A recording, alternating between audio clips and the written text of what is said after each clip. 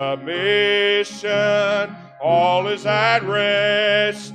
I and my Savior am happy and blessed, watching and waiting, looking above, filled with His goodness, lost in His love. This is my story, this is my song, praising my Savior all the day long. This is my story, this is my song, praising my Savior all the day long. All right, you can be seated this morning. Amen. Good morning, everybody. Good morning. Hope y'all have had a good night of rest. Appreciate everybody coming out to be at the Lord's house this morning. And thankful for what the Lord did this weekend. Amen. Thankful for the souls that was saved. Thankful for the sermons that was preached. The Lord definitely sent His word. And it was just good. Amen. It was just good. And I appreciate all the hands that participated. There was so much work that was done. And it doesn't go without noting, amen, that God's people got busy doing what they could for the work of the Lord. And so I appreciate that. I'm very thankful, and it never ceases to amaze me at how much gratitude that we get from the other churches. Amen. All day today, thus far, last night, I just kept getting messages about how these churches were thankful to come be with us. And it's just a joy to be in this service for the Lord. Amen. And it's a pleasure. It's an honor. It's a privilege. And so today we just want to give the Lord praise and not fail Him to thank Him for what God allowed us to do this weekend. I want to say also that I appreciated the good food, and we had a bunch of good food left over. And so Aaron Pickard, he smoked that meat for us and took care of all that, and we had a lot left over. And so the ladies came to me and said, let's save this over and have a lunch together after service this morning. So anybody that wants to eat with us, we'll have pulled pork downstairs immediately following the service with some fixings. It'll be good. And I asked Heather before service what she wanted me to say, and she said, tell everybody to eat. That's all I know to say. Amen. She said, there's a lot of food to be eat. And so get you a free meal today, and that'll be a blessing, okay? And it is good. Somebody help me. It is good. And so I appreciate that. But most of all, I just appreciate the presence of the Lord. Amen. It's amazing when you go into a place and the Lord just stirs. Last night, we had a little bit of a scare. We had one girl have a sugar problem and went down. A lot of people didn't even know it.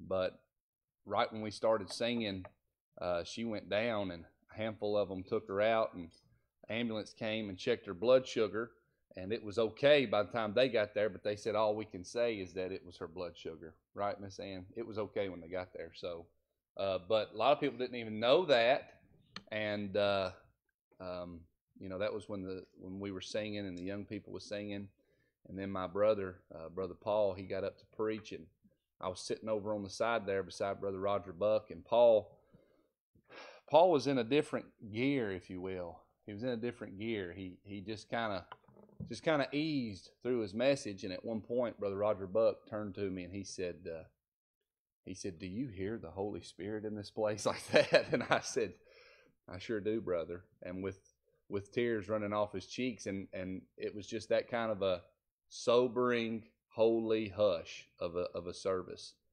And I appreciated my brother. He poured his heart out about time and how that we don't have a whole lot of time, but what time we do have is a gift from God. Amen. And that we should utilize that. So very convicting, very sobering thought. You just want to soak it all in. I just want to soak it all in. Last night after the services, we of course are tearing everything down, and I'm seeing our church family working together, working hard to get everything tore down over there, brought back over here, and get the AB gymnastics place cleaned up. We went over there, and Some was vacuuming, some was packing out trash, some was trying to do flips on the trampoline. Amen. I thought Josiah died one time. He jumped off this thing on the trampoline and just wilted. It was something. But I just want to soak it in. Why? Because we'll never get that back. Now, I don't want to live in the past so much that I don't appreciate where we're headed and be focused on that as well. But I got home last night and went to my kids' bedroom, and I was helping them get their jammies on. And, oh, what a blast. And I'm sitting in the floor, and I'm playing with Ada inside, and they're talking all kinds of nonsense and telling me what they did at their grand's house. He said, "What are you doing, Brother Cub?" I'm just wanting to appreciate what God's doing in my life. I want to appreciate what's going on right now. I want to soak it in, and I don't want to sit back and just let it go by without being thankful. It convicted me. I'm not going to lie. And so I want to do that this morning with my church family. I just want to soak it in. I want to look around and give God praise for what I see God doing. And I don't want to fail God to give Him praise. Amen. And to give Him thanks. But from the bottom of my heart, church family, thank you. Thank you for letting our young people participate in such a thing. Thank you for coming out and supporting it. Thank you for every dollar that was spent, every ounce of energy that was expended. It was all worth it. Amen. Had one young lady come up to me, and she was from a church in Hodgenville, and it's interesting how God does things. Her dad, she was adopted by her daddy. Her daddy married her biological mama, and her daddy adopted her. And his name is McKenna. And I growed up with him. He was one of my best friends as a kid. He would come to our church, and you can ask Zach Barry and Chef. Every Sunday, he asked me if I'd come stay the night with him. Every Sunday. And McKenna fell out of church. He just struggled. Some of us do. Amen, church? And he kind of went on a sabbatical, if you will. And he was my best friend for a while there, wasn't he, Heather? We was always together, fishing and hunting and hanging out. And McKenna just kind of fell off the face of the earth. When McKenna started going to that church, he married this woman, adopted that girl. That girl's 18 years old. She got saved this weekend. Got born again. Amen. I didn't even know. I knew they were coming. I contacted the pastor there, Brother Nathan. Nathan tells me, he's like, "I got a girl just started coming." He said, her dad has been coming. He's kind of struggled through life, and he kind of started describing the man. And I said, "Is he McKenna?" He said, "Yeah, he's McKenna Akers." He said, "You know him?" I said, "I grew up with him." And then I was standing over here at the AB Gymnastics, and she comes up to me. She's a little bitty girl. She's 18, look 12. And she's got on a LaRue County Leatherman jacket. It looked like it was 3 sizes too big. I said, "Well, I just want to tell you something, young lady." I didn't even know her. I said, "I'm glad you're here. You're a blessing to me, but I'm from Greene County, and we hate LaRue County." That's what I told her, man. She said, "I understand completely." She said, "You may know my daddy." I said, "Your daddy?" I said, "You mean your stepdaddy?" Because then I started putting things together. She said, "No." She said, "He adopted me." She said, "McKenna Akers." I said, "Yeah, I know him well." And I didn't even realize this. She said, "Yeah." She said, "I'm real glad I came to this. This was on Saturday." She said, "I got saved last night." Just a handful of purpose just dropped right on top of me. Ain't it worth it all, friend? Amen. It's worth every dollar. It's worth every dime, worth every ounce of energy. It's worth every hour of lost sleep. And some of y'all say amen right there. It's worth every struggle. It's worth every heartache. Because God's in control. And He just does things like that. And I didn't even ask Him for it. Because that's the God we serve. Brother John called Him a miraculous God. Amen. He's the God that does exceeding abundantly above all that we could ever ask or think. And I'm overwhelmed at His grace this morning. I wanted to share that with you. I thought that'd be a blessing. And I want to pray together with my church family this morning, okay? So let's just do that. Brother Beckham, go ahead and play something softly for us. Everybody that can, let's gather in around the altar. Let's go, Lord, in prayer. Let's be sure to give God praise and thanks again for what he did in the meeting. And let's be sure to spend some time asking God to continue to touch and help our church through the meeting.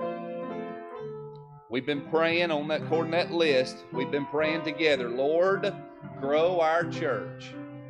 Grow our church in our spirituality. Grow our church in our unity. Grow our church in our maturity. Grow us, God. We need to be grown for you, God. As you pray, ask the Lord to help us to grow, and please help me give God praise for doing stuff like we couldn't have even wrote in a book. We couldn't have imagined it. Heavenly Father, God, you've been abundantly better than I ever imagined. And Lord, I thank you for everything, God. I want to say I thank you for God's people today that never cease to amaze me at their support, Lord, their sacrifice and their service, God. It's a wonderful thing to see the people of God get together and band together and do something, God, for you.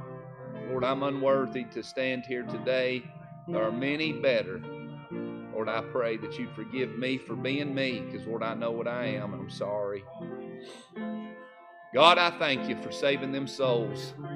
Thank you, Lord, for doing what only you can, God. Thank you, Lord, for being for us, Lord, what you would have us. Lord, and I pray desperately, God, again, that you would continue to help our church. Lord, grow us. Help us to grow in our mindset, Lord. Help us to grow in our faith, God. Help us to grow, Lord, and be more for you, Lord. We want to be more for you. We want to get past the sincere milk of the word, and we want to become, Lord, meat eaters for Christ, God. And we want to trust in you and trust in your word and know what your word says and believe in it and hold it fast, God. I pray, Lord, for those that made decisions this weekend for you. I pray you'd help them and, Lord, strengthen them and encourage them. Lord, I pray we wouldn't waste our time. What a gift time is, God. What a gift time is. And Lord, I pray you'd help us not to waste it, but to give it to you. Lord, touch our church this morning. Touch our services today. We want to do your will. We want to have your will, God. Lord, I pray that everything that's done would be done for your honor and, Lord, for your glory. Help us to obey you. Help us to serve you. We love you and we thank you. It's in Jesus' name I pray. Amen. Amen.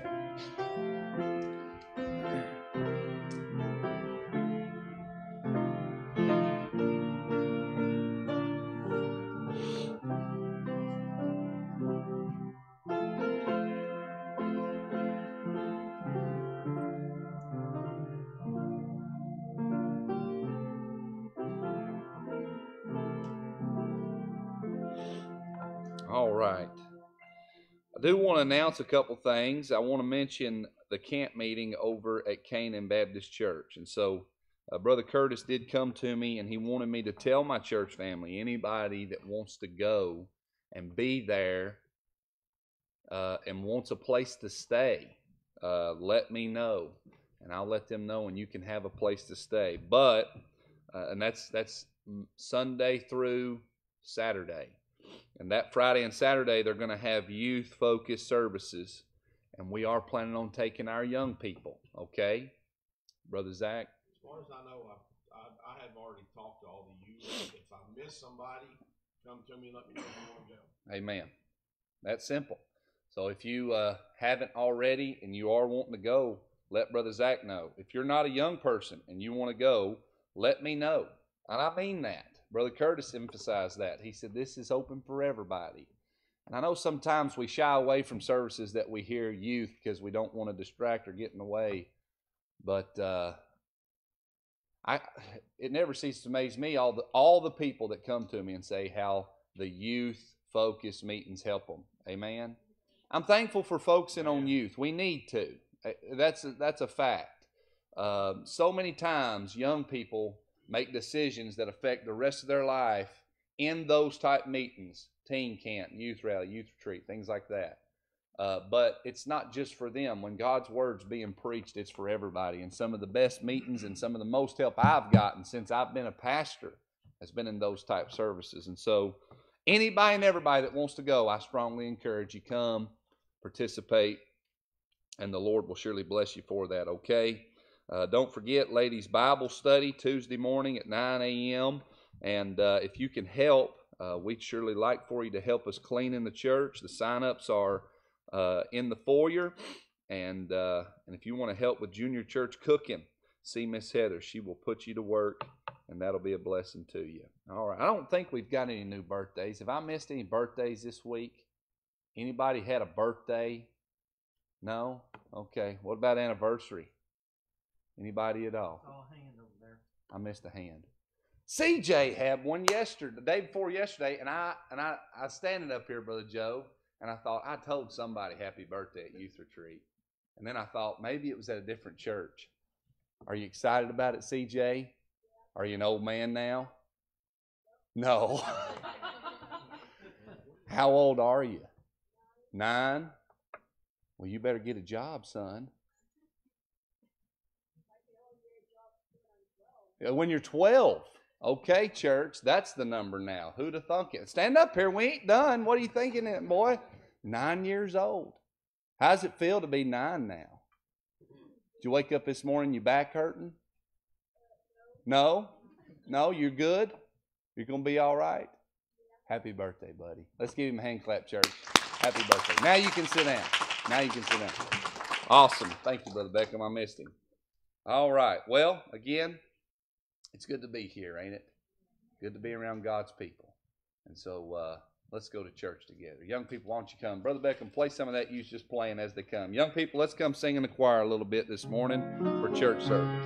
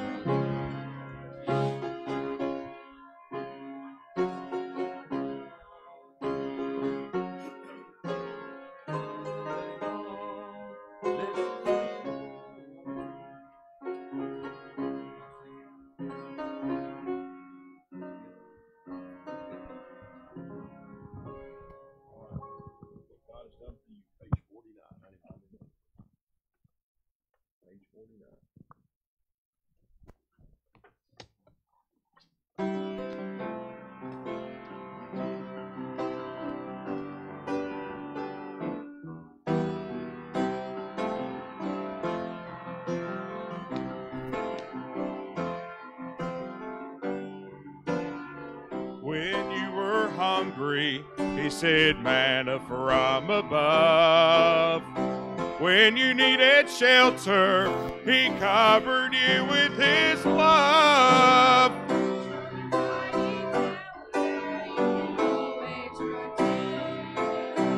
Look what God has done for you. Look what God has done for you. See what he has brought you through. He's done what no other can do. Look what God has done for you. When you're in trouble, he was your dearest friend. When you needed someone, he was there till the end. In your darkest hour, he's been faithful and true. Look what God has done for you. Look what God has done for you. See what he has brought you through. He's done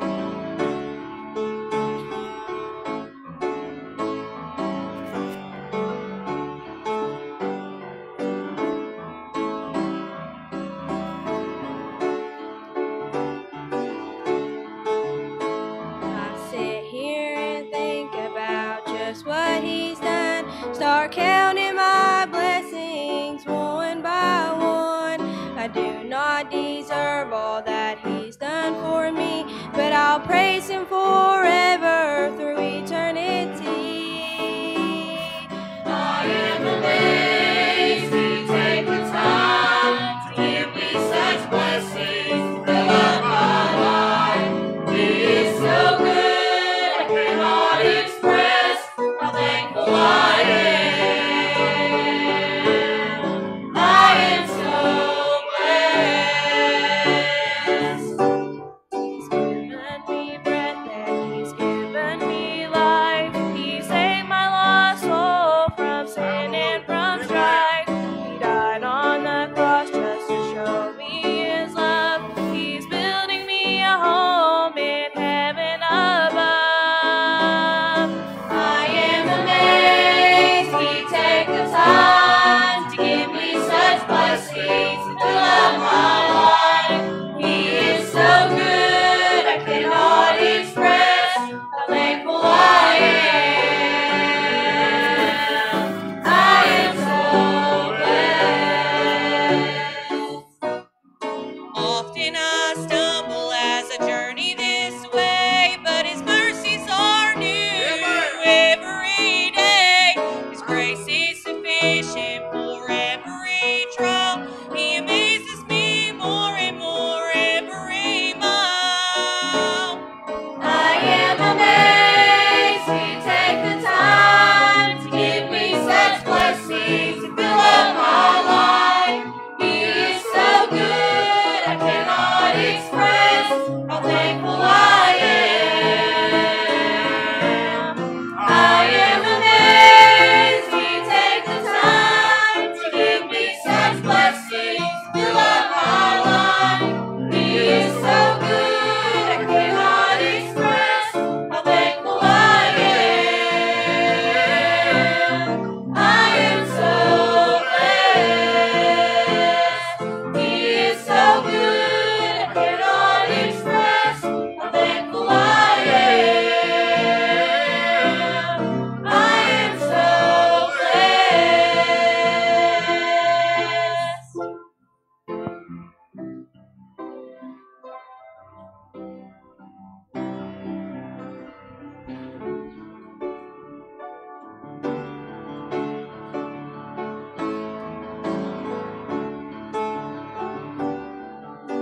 Every morning when I wake up to see the sun, I can't help but think about the Lord and all the things he's done. He meets my every need. You know he's been so good to me, and I can't help but praise the Lord for all he's done. For all he's done, I'm gonna lift my hands and praise him for all he's done. I'll try to live my life to please him, even though I don't deserve to live. My life has just begun, and I can't help but praise the Lord for all he's done. There are many things that I could praise God for, and if I started now until I died, there'd still be many more. If I could mention only one, I'd have to thank him for his son. Now that's to praise the Lord for all he's done. For all he's done, I'm gonna lift my hands and praise him for all he's done. I'll try to live my life to please him, even though I don't deserve to live. My life has just begun, and I can't help but praise the Lord for all he's done. I just want to thank the Lord for saving me. And I'm just really thankful for this youth retreat. And Brother Paul's message really touched me. And just thinking about the time that I have and how I don't have an unlimited amount of it.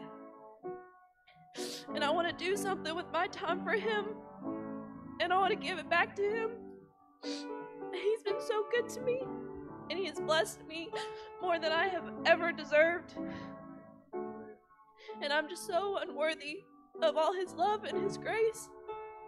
And I just want to praise him for that this morning because he's been so good to me. When he didn't have to be. I don't deserve it, but he's good anyways.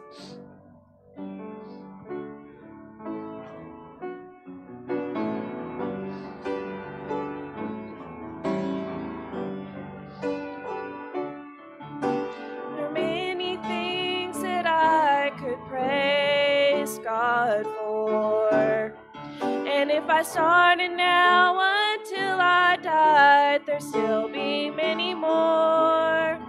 If I could mention only one, I'd have to thank him for his son. Now that's enough to praise the Lord for all he's done. For all he's done.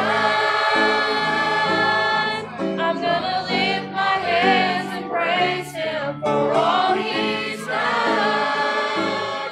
I try to live my life to please him, even though I don't deserve to live.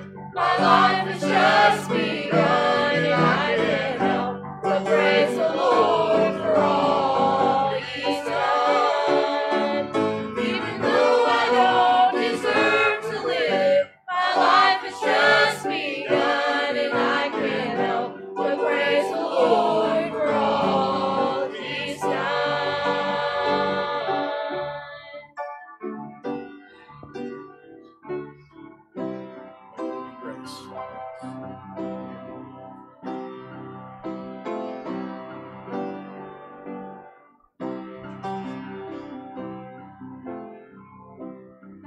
I just want to thank the Lord for saving me this morning. I began to think about the message this weekend. I was thinking a little bit this morning about Brother Josh's message from yesterday, and he began to talk about how he began to talk about how there was different young people that had come to camp, and ones that would end up walking away years later. And I began to think about the times that I've had to watch some of my friends that I grew up with in the church. There's people that I've looked up to that they decided to walk away. I'm thankful that God is still faithful. Even in the midst of that, God is still faithful. God will always be faithful. And I'm thankful of all that God has brought me through. I don't want to fail him to give him praise and give him thanks. And I was thinking about this last night of all even though the Lord helped us there at Each Tree, there was a lot of things that went wrong, a lot of things that hindered the meeting. And we could either focus on that, or we could focus on the good things of what God did do. He saved 4 young people Friday night. And that's worth it to me, friend.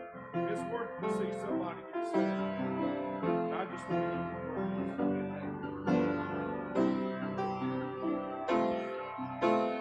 Today I face a mountain oh so high, and I do not know what's waiting on the other side, but I know enough to know he'll see me through again. I'm glad to know it's in the Savior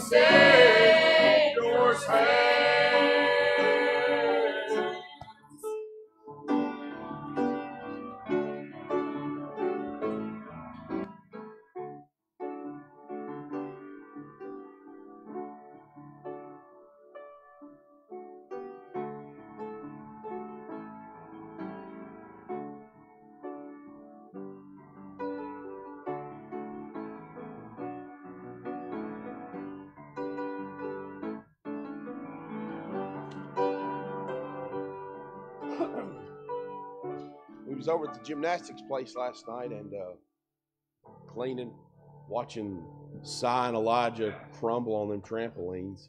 He said a while ago it looked like he melted. I mean, it looked like Si and Elijah was melting into that trampoline. But I'm standing there in awe of what the Lord did this weekend. Of how many kids we had come, how many families we had here represented by our church. And so oftentimes we go through a meeting, we pray that the Lord will do things for us and that He'll answer specific prayer requests, like us praying for the Lord to change the weather. And all week it looked like we was going to get 0.2 of an inch of ice. And we wake up Friday morning and there's just a dusting of snow. The roads are clear and fine. All the groups that were supposed to get 3/4 of an inch to an inch of ice still were able to make it down. And sometimes we get to a meeting like that and we just forget about those things, those prayers that the Lord answered. Let's not be quick to forget those prayers this weekend. We get up and we thank the Lord for saving us and we thank Him for answering our prayers. Sometimes we don't specifically thank Him for things He's done. I want to thank Him for answering those prayers this weekend. I want to thank Him for the souls that were saved, because that's what it's all about. We can come in here and we can spend thousands of dollars and we can have the nicest facility. We can have the best sound set up. Brother Caleb can speak eloquently, but if the Lord ain't here and souls aren't getting saved, it's for nothing. And so oftentimes we lose focus of what it's on. And I just want to thank Him that He allowed us to have a part that poor people don't have to go to hell. Amen. I just want to thank Him this morning for what He's done this weekend, for me and my family and for our church. Would there be somebody with the word on your heart, something you want to say or do at this time? Anything at all? Aiden. Amen. Will there be another?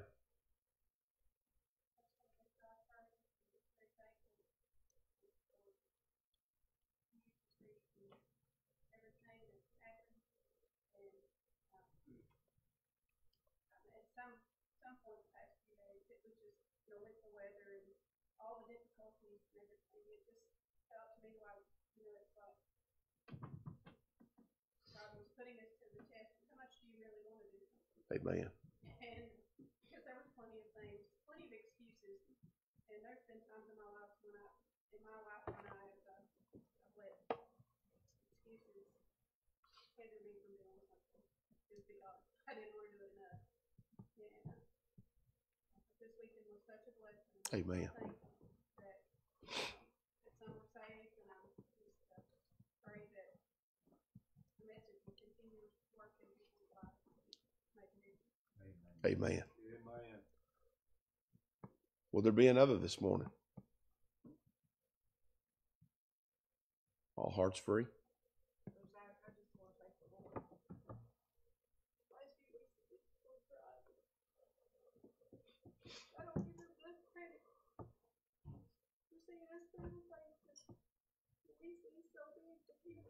Amen.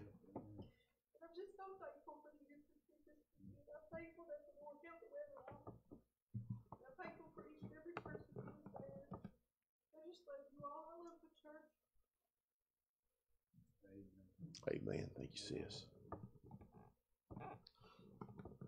Brother Beckham. I'm kind of thankful this morning that it wasn't easy. I'm hoping these young people can remember this. That it was even possible. Amen. That it could be. Amen. Because it didn't.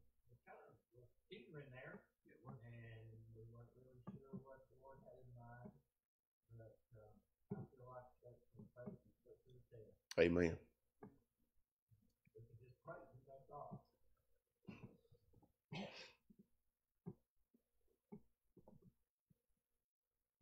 Will there be another? Anybody at all? I want to thank the Lord for allowing me to come back. Amen. And getting us through the COVID, allowing me to participate somewhat in the youth meeting. blessing to be back. You miss it, Amen. or I missed it anyway. I miss my brothers and sisters, Amen, brother. We missed you. and I appreciate the text and stuff I got while we was gone. Checked on them, thank the Lord for my church. I told him last night, Brother Caleb. I feel like it's been 6 weeks since I saw him. Been 3? Well, I was out the week before that. It's been a good while. Too long. Yeah, amen. Well, we're thankful you're back too, Brother Joe. Will there be another with the word on your heart? Yes.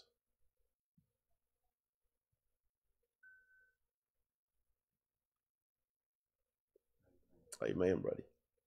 Thank you. Somebody else. Listen, we don't have no set schedule today. We're just going to let the Lord do what he wants to do this morning. Will there be somebody else with a word on your heart?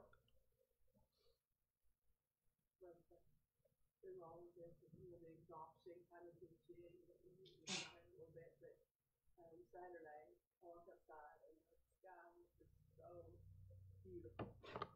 He had just given us such a wonderful day. Amen. After what we thought we were going to have, the snow and the ice, and it was just gorgeous. Amen. And he just gave it to us. And why we deserved it, I don't know, but that's what I think it's for. Amen. He's better to us than we deserve. And he always will be. Will there be somebody else? All hearts free? All right, okay.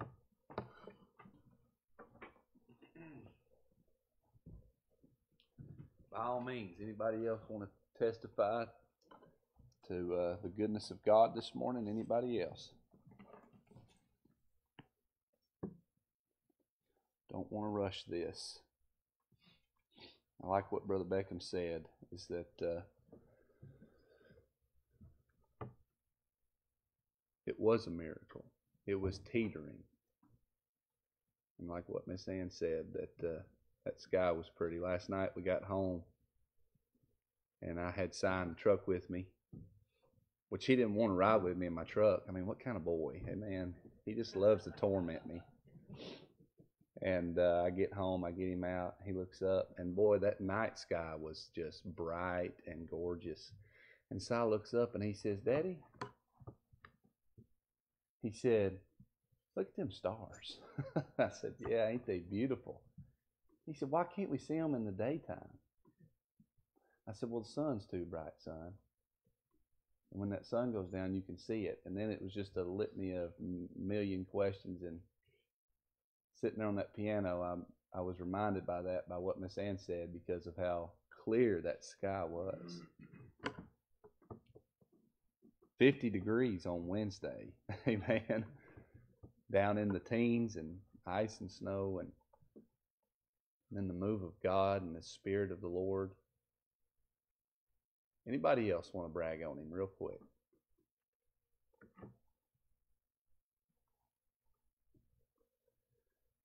Heather, you care to say something? You want me to make you? That's okay. I don't care to make you. I'm very thankful that everything went smoothly. There were things that we didn't even know were going wrong. Yeah. Like the heat and air were not even. Yeah, good. The whole weekend. It's like when you're worried about all these things, we didn't even know we needed to be worried about that. But it was okay apparently. But I'm just very thankful that for all of the help and all of the people who were able to come. And I don't know that I have ever been more tired than I was last night. But it's all worth it to see that the Lord worked and moved, and that there were souls saved and people got help, and all of the this is what we needed, and we're so glad that we were able to have it, and because it makes it all worth it. And there were lots of people bragging on you all and how much help we have, how many people we have that just jump in and do and are glad to do it. And just I appreciate our church people for all the support, the money and the food and the time that everybody was willing to put into it. Because it's worth it, even if you are completely exhausted and broke and whatever else you end up at the end of the evening. Amen. It is awesome. Amen, Heather. Thank you, darling. Last night, Miss Emily Farley, she caught me and she said, "We always know that your meeting is going to be a blessing because of how hard it is for it to happen." She was like, "There's always weather and there's always all these things." She's like, "Maybe one day God will just let it be an easy one." And I'm like, "Well, you know, it's just part of it, I guess. You go through all the crazy, and you know it's going to work because of how hard it was to get there." Yeah. It was quite the adventure. Quite the adventure. As Heather mentioned, the maintenance man informed Brother Chris that they got a new system, and he didn't know anything was going on, so he just left the heat off. So he said. At 60.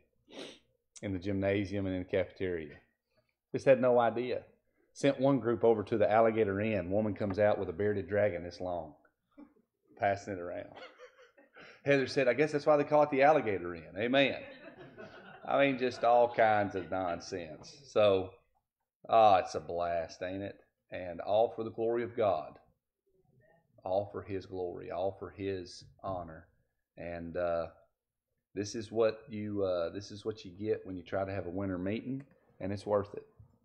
It's worth it. One preacher said it this way this weekend. He said, "You know, we have so much that we get involved with throughout the warm weather and the fall and in the spring." He said, "By the time we get here," his words were, "I need this." And I do too. I do too. Anybody else want to brag on the Lord real quick? Anything at all? I like the sweetness of the fellowship of God's people. Amen. And the worship of the Holy Spirit. Grab your Bibles. Turn the book of, go ahead and turn over to the book of 1 Chronicles 13. 1 Chronicles 13.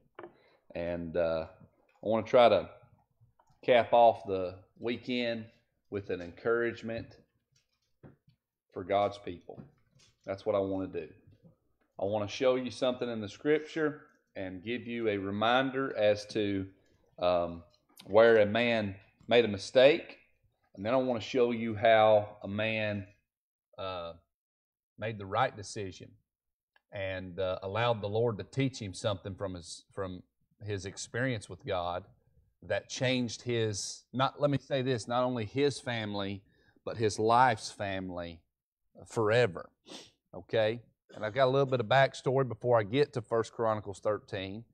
But back in the book of Exodus 25, again, y'all don't have to flip there, but in the book of Exodus 25, you know what you'll find is you'll find where God gave Moses and the people of Israel instructions on how to build the Ark of the Covenant and how to transport the Ark of the Covenant. Y'all know what I'm talking about. Under the Ark of the Covenant, there was gold rings fastened to it for rods to run through so that a specific group of men could lift the Ark of the Covenant up and carry it on their shoulders. Y'all know what I'm talking about. And it was only to be carried by those men and in that fashion, according to the Scriptures in the book of Exodus 25. And what you find is that throughout the history of the people of Israel, they struggled with how they were to transport, how they were to handle the Ark of the Covenant, which is the literal presence of God. The literal presence of God. Now, we no longer need an Ark of the Covenant today. Amen? Why? Because according to the Scriptures, we have His presence down inside of our heart. Amen? And that veil of partition was rent when Jesus Christ died on the cross, which opened up the holiest of holies, where the Ark of the Covenant dwelt, and allowed His presence to come out into man. Say, why are you saying all that? Because I think it's important to see how the presence of God was treated and how that we should appreciate it and maybe how that we should handle it. Amen? With care and with sobriety, and understand that it's a precious and very important thing that God would be with us. Amen. And so the people of Israel, they knew how they were supposed to handle it, and they knew how they were supposed to be, and yet what you find when you study the Scriptures is you find that they walked away from God. You find that they literally were being led by men who were wicked and using their position in their nation, their religious positions, to take advantage of people. You read about how over in the book of 1 Samuel in chapter 4 and 5, you read about how that a man by the name of Eli, who was a judge of Israel and who was a priest, failed to teach his boys what was right. The Bible says that because Eli refrained his boys, did not refrain them from being evil, the Bible said they made themselves evil. Amen. Let me say that again. Amen. Amen. When you rear a child, you have to refrain them. Why? Because inside of a man is a desire that came down through all of the lineage to cause him to want to be evil, and it's our duty to train them right. Eli didn't do that. He let them do whatever they wanted.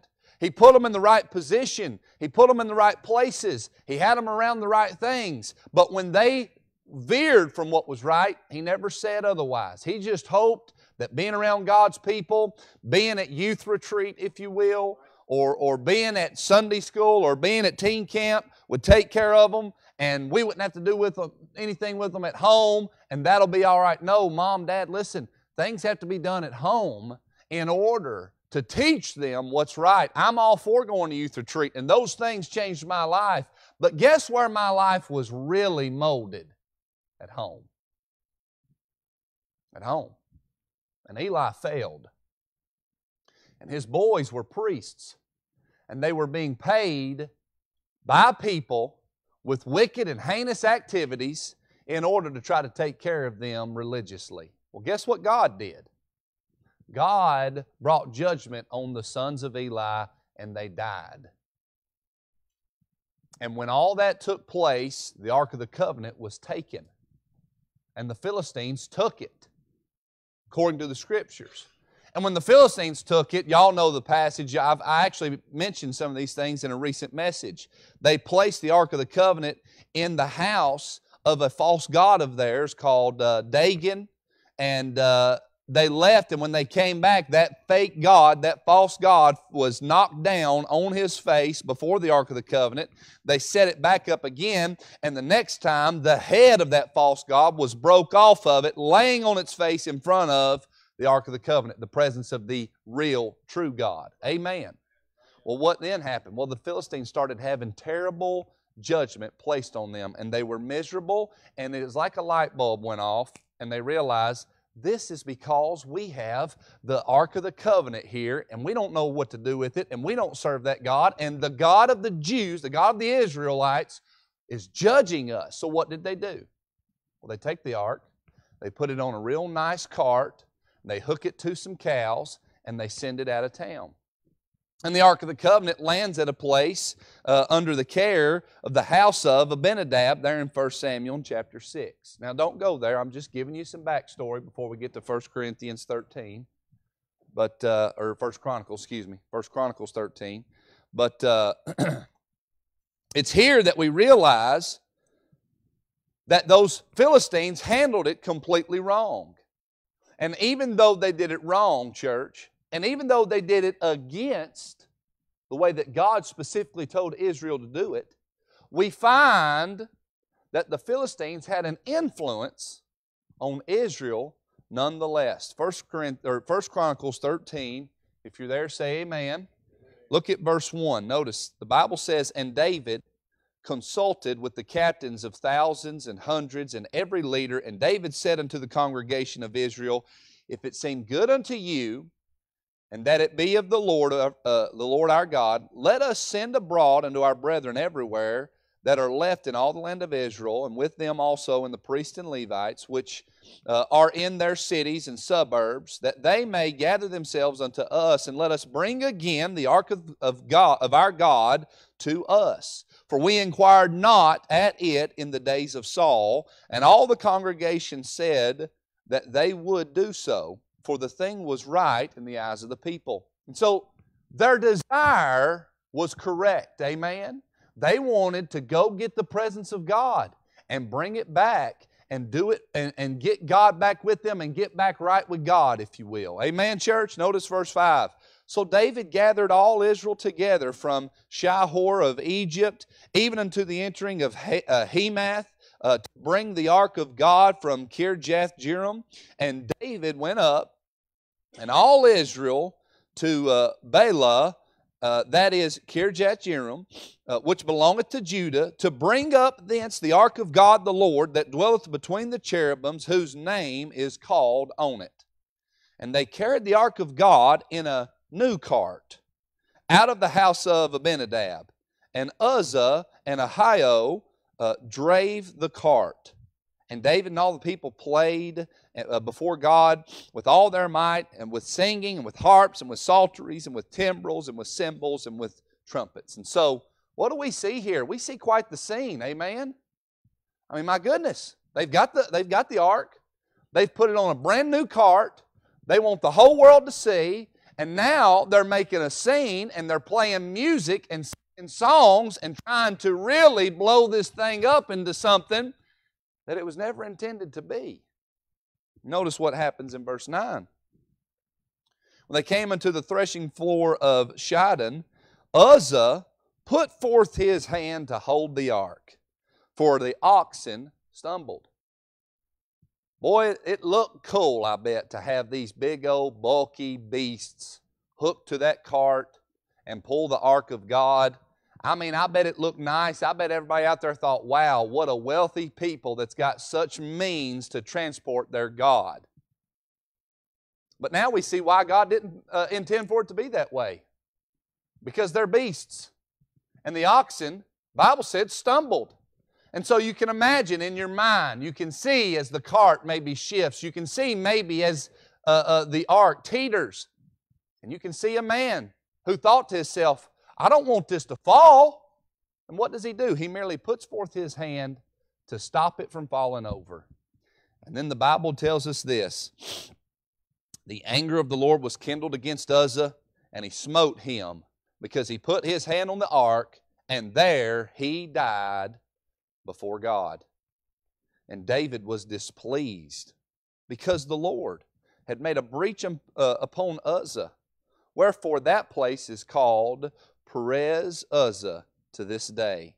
And David was afraid of God that day, saying, how shall I bring the ark of God home to me? So David brought not the ark home to him, to himself, to the city of David. Notice, but carried it aside into the house of Obed-Edom, the Gittite.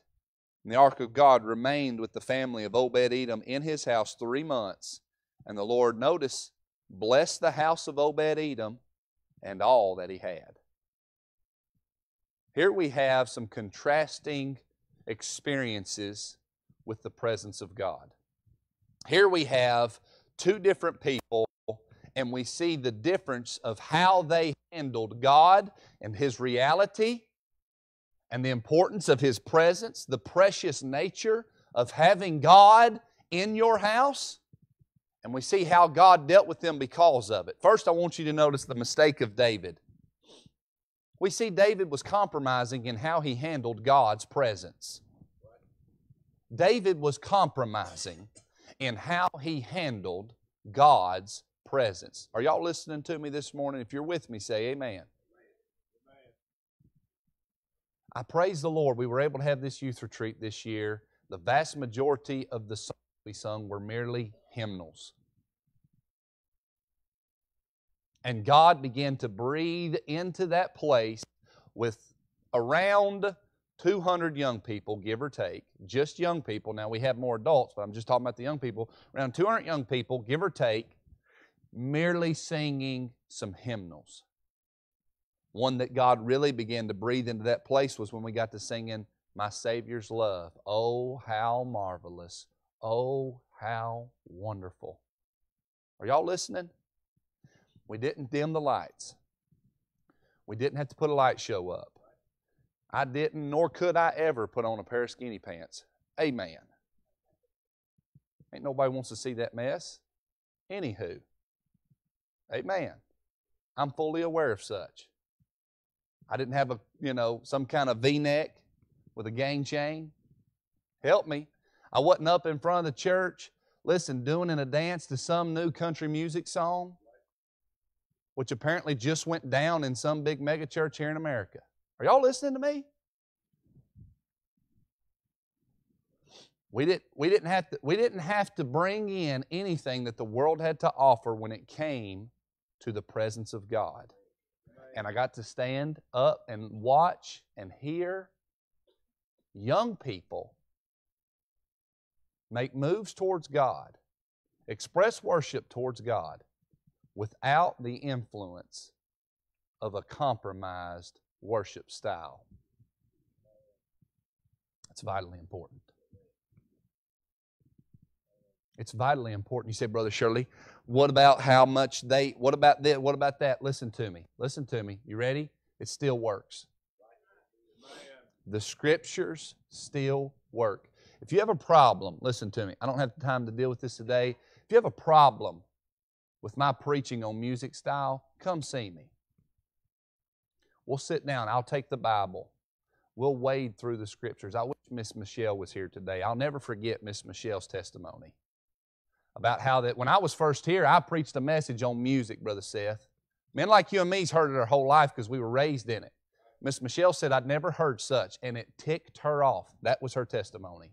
She said, I got mad at you, Brother Caleb, because you preached on my music. And she no-showed us. She fell off the face of the earth. And finally, one day, she come back and she testified to how God convicted her heart and showed her that the Scriptures were true. Music is a very important thing. Think about how music has played a role in society. Oh, it's in everything. It's everywhere.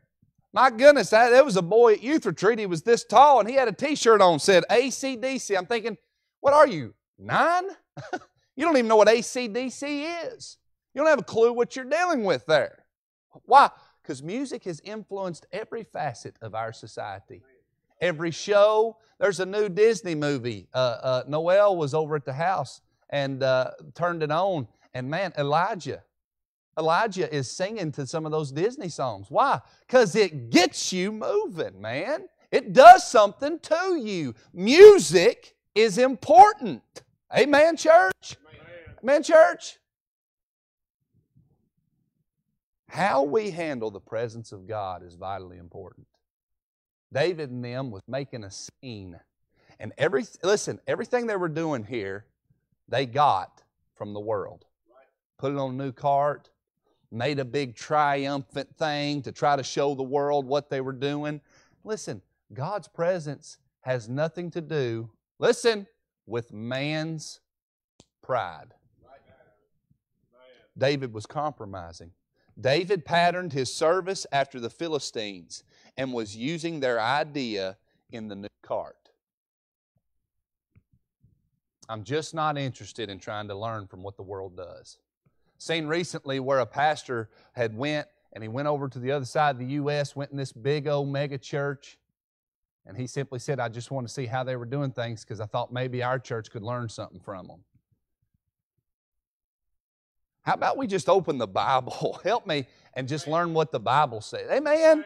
Like, I just don't care nothing about trying to learn from somebody that ain't interested in what thus saith the Word of God. David patterned after the world. That's his compromise. David, we notice his contemplation.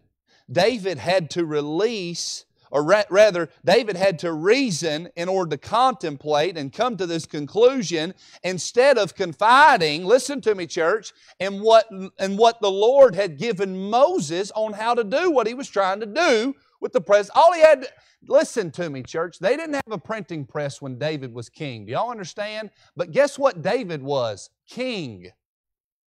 He had the Scriptures. As king, guess what David was required to do? Handwrite all the Scriptures. Every king of Israel was required to handwrite their own copy of all the Scriptures for themselves, by themselves. He knew what Moses said. He knew what God told Moses. What did he do? He refused to confide in what the Scripture said to do and thought, I liked how them Philistines did it. That looked good. Contemplating. Stop contemplating with what God's already settled in His Word.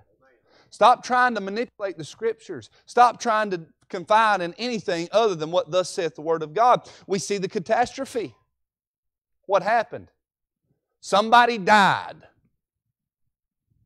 Somebody died. Somebody lost their life. See, that's the danger. That's the danger. See, Brother Shirley, we could have so much more. We could see so much more. We could experience so much more. Growing up, where I come from there in Greene County, they used to have something every year. A fest. And they would band all these churches together. It was very ecumenical. All the churches, every church in the area. And listen to me, I didn't want to be disrespectful. And I liked and cared about a lot of people that thought a lot of that meeting. And there was a lot of people that supposedly got saved. I think about one individual that went to this fest that they have over in that area. And there would be 10, 15, 20 churches a lot of times there. And it didn't matter if you was Methodist, Nazarene, Presbyterian, Church of Christ. Everybody went. Pentecostal, non-denominational. And you know what it was? It was a big confusing mess. I seen one video at one point where a bunch of boys was standing in the middle of a church sanctuary and trying to have a mosh pit of some sort. Are y'all listening?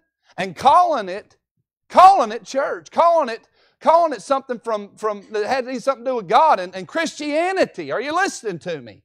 And I remember a peer of mine coming back to school and claiming he got saved. And I'll never forget the day where I heard that he committed a heinous act to a young lady and is now spending time in jail over it. And he never darkened the church door ever again. And listen to me, he is a catastrophe. Why? Because he went somewhere and seen them doing something and they called it Christianity and they called it church and they tried to act like God had something to do with it, when at the end of the day, you know what it was? It was them adopting an act and a practice from the world and trying to put Jesus' name on it. Amen. You know what it causes? Catastrophes. It causes confusion. It causes young people and adults alike not to understand what God expects out of them. Now listen to me today, church. The reason I do my best to associate with those that are of what we call the Baptist doctrine is because I believe the Baptist doctrine is the closest thing to that book. You listen to me. I'm talking about the Bible. And look here, if the Baptist doctrine abandoned this, we'd find something else to be tomorrow. I mean that from the bottom of my heart. Because being a Baptist don't make you a Christian. I just simply believe, according to the Scriptures, being a Baptist and believing in what's called soul liberty and trusting in the Bible makes you correct. And it makes no sense to try and adopt the way that the world's doing it. To try to be what the world is. Why? It causes catastrophes. It causes casualties. People lose their life and die lost and go to hell. This was David's mistake. Then we see the miracle of Obed-Edom. The Bible says that they dropped this presence of God off at the house of Obed-Edom. And Obed-Edom come to experience what it's like, listen to me now, to have God's presence in his home. If you don't know what it's like to have the presence of God inside of the place that you dwell, you don't know what you're missing out on. You don't know what it's like to get up in the morning and have God's peace inside of your house. If your house is littered with sin and shame and resistance and rebellion and fighting and strife, listen to me, friend of mine, then you don't know what it's like to experience the miracle that Obed-Edom is experiencing here. Here in this house, Obed-Edom began to see what it was like to have God's presence, to have God's power, to have God's provision. The Bible said the Lord blessed the house of Obed-Edom and all that he had. I'll never forget listening to what my Gurney said that day when I was writing that paper about her. I said, Gurney, I said, what was the reason that you stuck with it? Why did you just sell out to God back when you did? What was it about? What was happening around you? And she looked at me and she said, Caleb, when I got a taste of the real thing, she said, nothing else I had ever experienced could ever relate or compared to what God did inside of me that day. And she said it was in that moment I knew I'm just going to live for Him no matter what the world says. And she spent years experiencing struggles with my papa, who went through some bouts of extreme struggles and extreme troubles and extreme trials. And Gurney just kept on chugging along, and she just kept on walking toward God, and she just kept taking her boys to church, and she just kept putting Miss Tammy in the choir. Why, friend? Because she got a taste. Because she got the real thing. And when you get the real thing, won't nothing else ever satisfy that. Obed-Edom got a taste of the real thing. Say, how you know that, Brother Shirley? What we see next, David's modification. David wakes up in chapter 15. David realizes, oh my goodness, we've left the presence of God down there, and we're struggling as a nation. And God's presence down there. And look at Obed-Edom's house. My goodness, how they're blessed. And there in chapter 15, you read about how David says, fine, let's go get it. Let's do it the right way. Let me tell you something I don't ever want to get above. Making a correction. Making a correction. And in my life and in my ministry, I've had to do it many times. I've had to do it recently. In my life and ministry recently, I've had to get on the phone with some preachers and say, I want you to know something. I'm sorry. I was allowing some things to go on in my life. I was allowing some things to go on in my ministry. You've seen it. And I'm afraid maybe I've influenced you with that, and I'm sorry. I don't want no part of it. You say, like what? I'm just going to be real with you right here. Allowing Hillsong songs sung by our young people. I detest totally these modern music producers. I detest everything about them. They write these songs and they pass the sniff test. Y'all know what I'm talking about? Like what? Like they don't say anything real serious about doctrine. And in it, they don't say anything about really how they believe. They just talk about Jesus and how good He is. And there's a lot of churches and a lot of pastors that have adopted it. I'm just pouring my heart out to you right here. And there's been some songs that we've participated in singing that I've allowed ignorantly. You want to know why?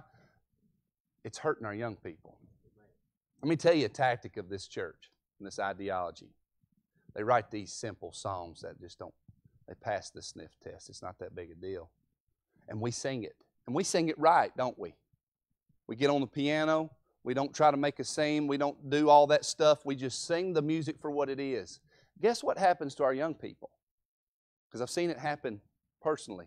They go home and they look the song up. Well, guess who the internet's going to pull up singing that song? The one that wrote it. The ones that believe that we're all many gods. The ones that believe in the prosperity gospel. The ones that believe you don't have to do anything different. The grace of God is sufficient to take care of any sin. You can just live in your sin, and God's grace is sufficient. Listen, literally, the ones that believe that you can live in heinous acts of homosexuality and sodomy, and that's okay. The ones that's been on big-time television programs and refuse to stand against sin. And our young people go home and they hear that and they see that scene.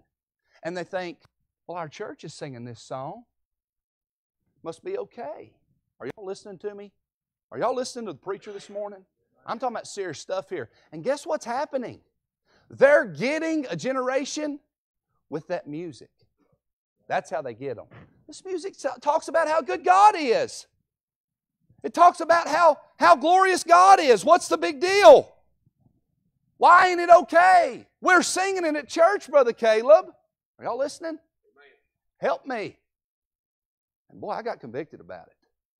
And this, I'm talking about it happened to me personally, Brother Seth. And I had to do something about it. Why? Because I ain't above correcting myself. Saying I was wrong. You say, but Brother Shirley, what about so-and-so up the road? Or what about so-and-so that does it? I ain't their God. We believe in what's called soul liberty. They can do what they want. But I just can't do what I want. And I'm not living my life based off of them, Brother Seth. They're not my standard. Amen. Who's my standard? The Lord's my standard. His Word's my standard.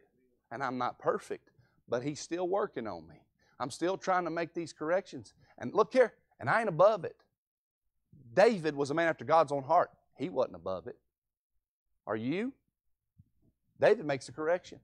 He goes, he gets it done the right way, he brings the presence of God back, and everything is in its proper place, and everything's in order. There in chapter 15, verse 28, the Bible says the people of God celebrated.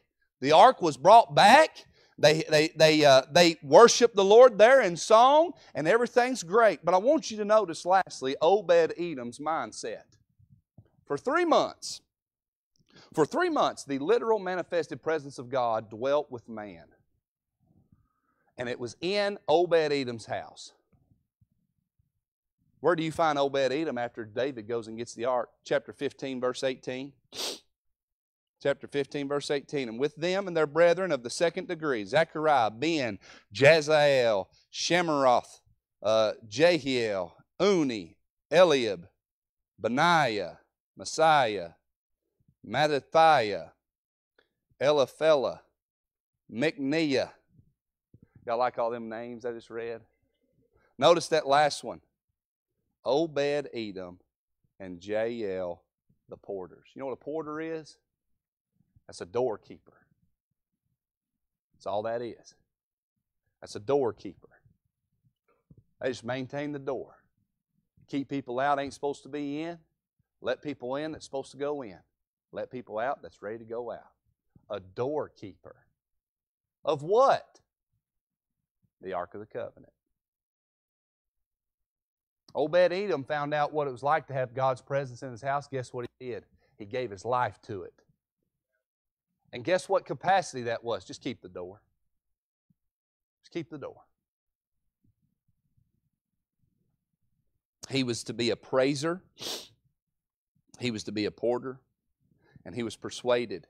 If you study your Bible, you'll find out that he's mentioned in 1 Chronicles chapter 26 and his 8 sons. The Bible calls them men of valor. They were leaders of his house. What happened? Listen to me.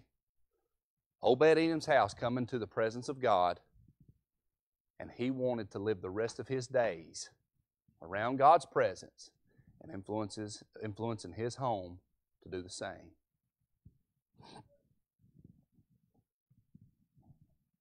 Gurney said, boy, when I got a taste of the real thing, she said, I wanted to be involved with it. And it ain't got a thing to do with who she is. She's just a regular old simple woman. My Gurney and my Papaw are simple livers. They live in 2 trailers side by side with a wall cut out of them. Are y'all listening? Simple living style. Half of the back trailer don't even work. They just got it blocked off. Papaw goes back there here and there, uses it like a garage, throws his tools in there. Nothing special. If my Papaw's coming down the road, if he's 3 miles up the road, you know it's him because his truck has a distinctive sound, and it's not pleasant, might I add. Brother William, you feel me, don't you, brother? Amen. Everybody knows Elbert Shirley coming because you can hear him. Simple people. Simple people. They garden their brains out. Why? Because they know it'll be hard to afford the stuff that they can grow on their own. Nothing special. But she gave it to him. And I'm telling you, it was no merit of my Gurney, and I'll maintain that till I die. She's a simple lady. Her daddy was shot and killed. His name was Teddy Parker in Greensburg, Kentucky, because he got in some stuff he shouldn't have gotten into. She was raised by a single mama and her grandparents. God gave her 3 boys that made preachers. That wasn't her. Did you hear me? What was it, Brother Shirley? The presence of God inside that house. There'd be days it wasn't great. But Albert would come home and he was in a bad way. But guess what was still there? The presence of God. Why? Miss Diana be in the back praying for him. And she wasn't perfect. Sometimes she'd get in the flesh. One day he come home in a bad way. She cooked supper. He said something about it.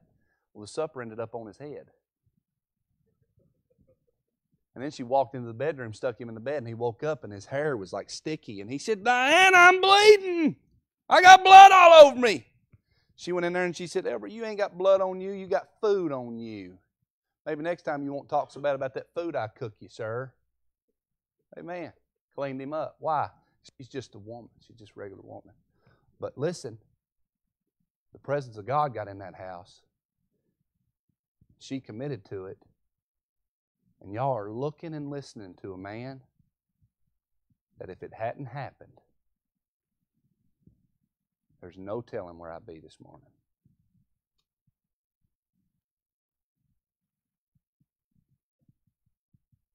There's no telling.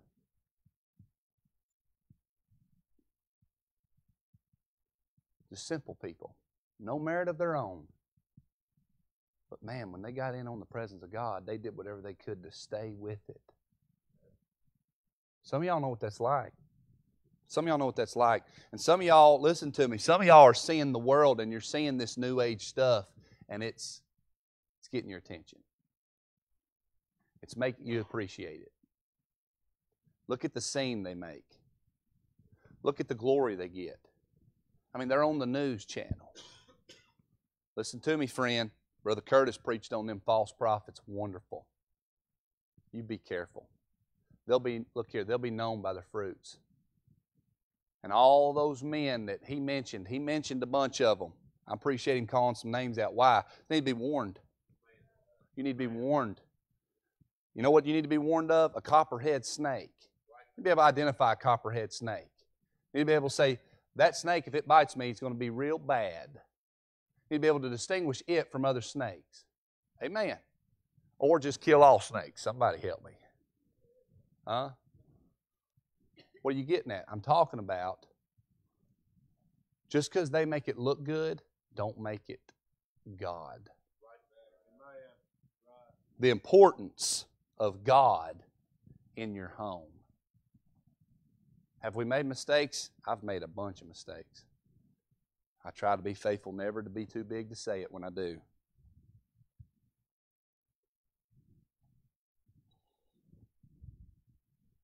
But I know what it's like to have the presence of God in my home by His grace. I know what it's like to look over at Heather and see a tear in her eye because of something Josiah said about God. That's only because God's presence is in our home by His grace. I know what it's like to pile in around the couch because we've got a serious thing going on at home, and to see Gabby and Adri and Heather and Si and Ada and me behind them and get down at the couch and pray because something real serious is going on and we have to have God do something to only see, guess what? God did something. And I don't want to do anything to jeopardize that. What about you today, church? How's your home? Is there some corrections need to be made? Do we need to put a better emphasis on the things of God over the things of the world? Do we need to get a priority straightened out? School? Sports? Y'all listening? Do we need to get those things put in the back proper order? I'm ashamed to say there were some people that I thought would be there at Youth Retreat couldn't because they made some priority shifts and something else got in the way. Think about it. The presence of God. What's more important to you? Let's all stand to our feet. Let's all stand to our feet. Brother Beckham, why don't you come? Let's get a song. We'll have a time of invitation here. Boy, ain't it important to have God in our home? Ain't it important to have God and His presence in our heart? Shouldn't we make it a point to do things that involve His presence the scriptural way? Shouldn't we do things and do the best that we can to make sure and maintain that God is orchestrating what we are and what we're doing? Shouldn't we care? Shouldn't it matter that our home be a home with His presence? And shouldn't that be the most important thing in our life? And if we make the mistake, shouldn't we just make the correction? David was a man after God's own heart, and yet David himself made a mistake, and he made it right. Boy, I'm glad for what Obed-Edom did. He committed his life. He said, if I can just keep that door, I'll be pleased.